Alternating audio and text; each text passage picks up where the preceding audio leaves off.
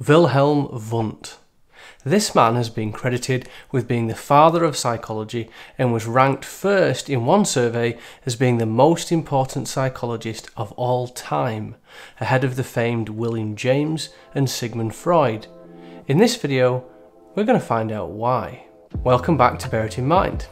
We're beginning a series exploring the different approaches in psychology.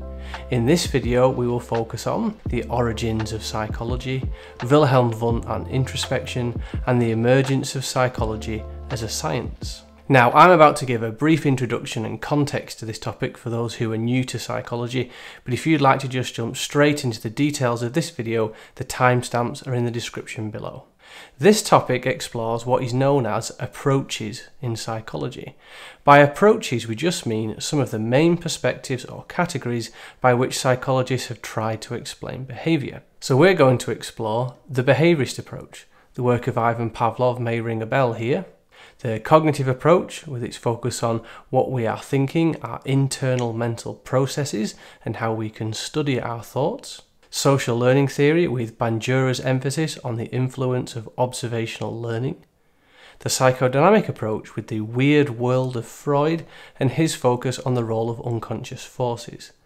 The humanistic approach, with their focus on free will, the self and growth.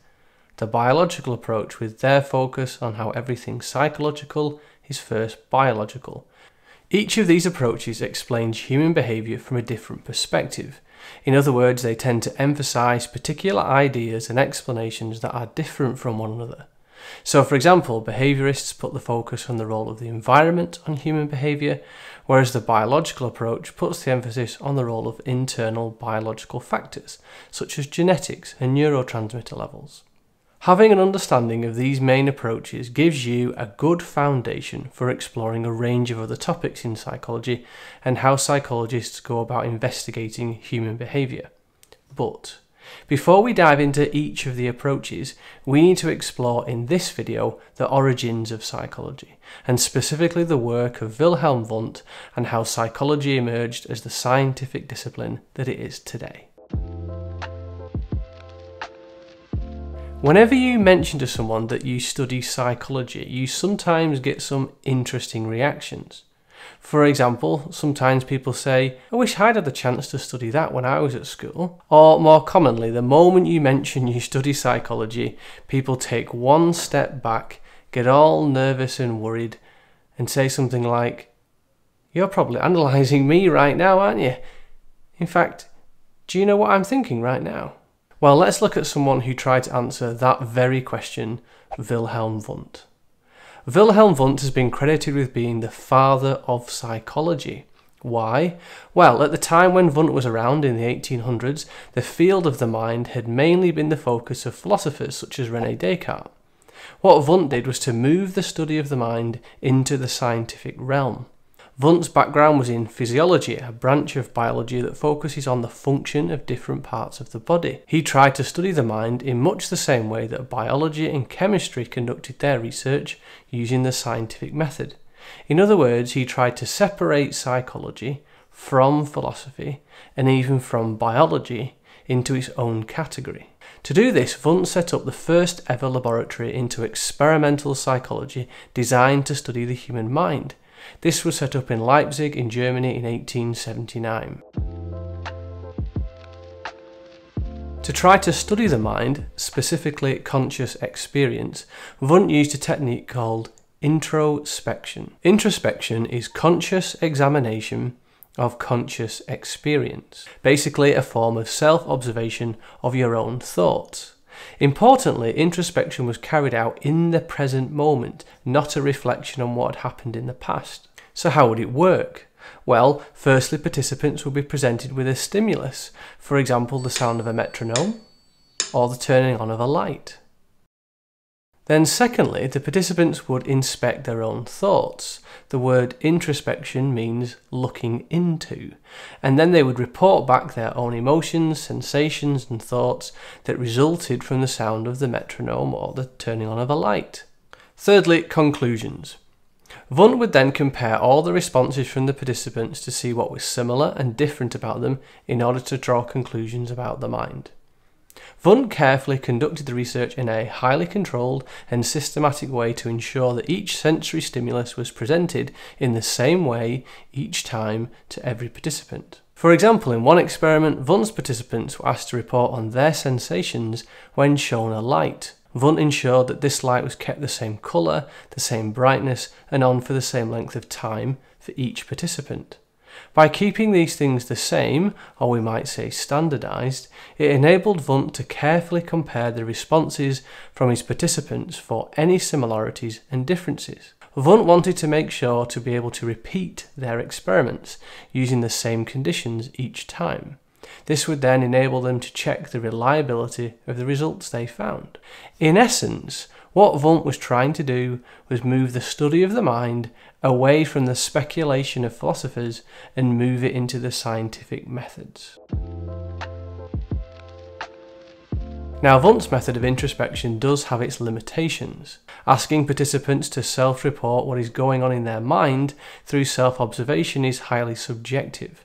There is no way of independently verifying that what they said was going on in their thoughts was actually going on. In fact, in our next video on the behaviourist approach, which I'll link up here, we will see that a famous behaviourist by the name of B.F. Skinner argued that Wundt's introspection wasn't truly scientific because he wasn't studying observable behaviour.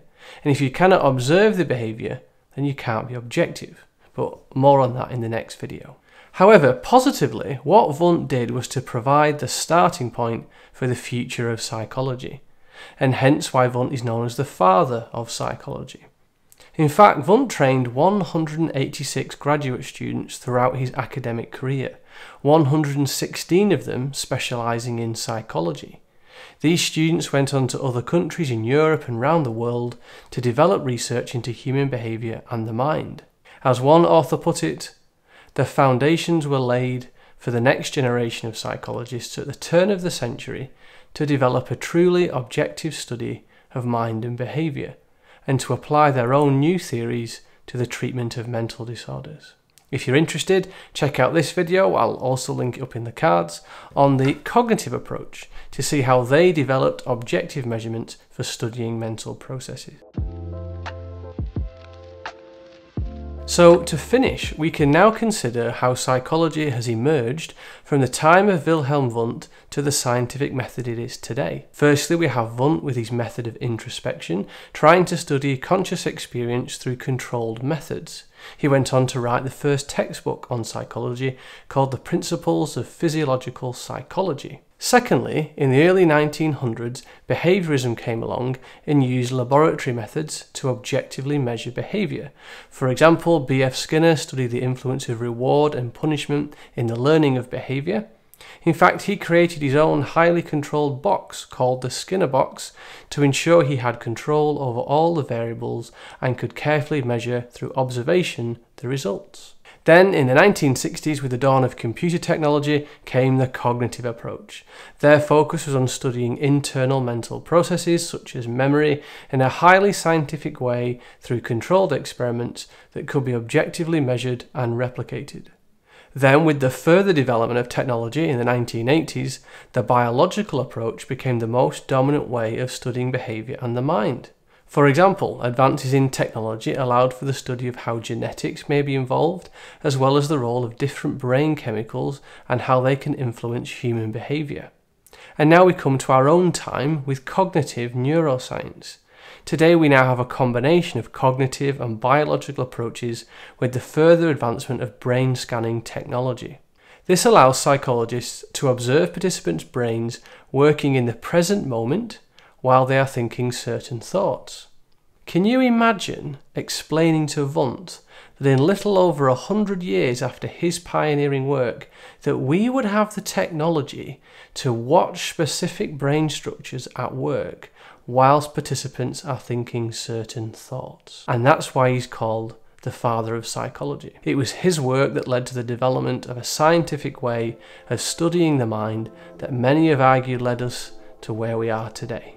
For more information on the different approaches in psychology, check out the description below where you'll find a link to the playlist for all the approaches as well as other helpful information. And if you wanted to watch the first video on the behaviourist approach, you can click on the video on the screen now, and it's also linked in the description too. I hope you found this video helpful, and we'll see you in the next one.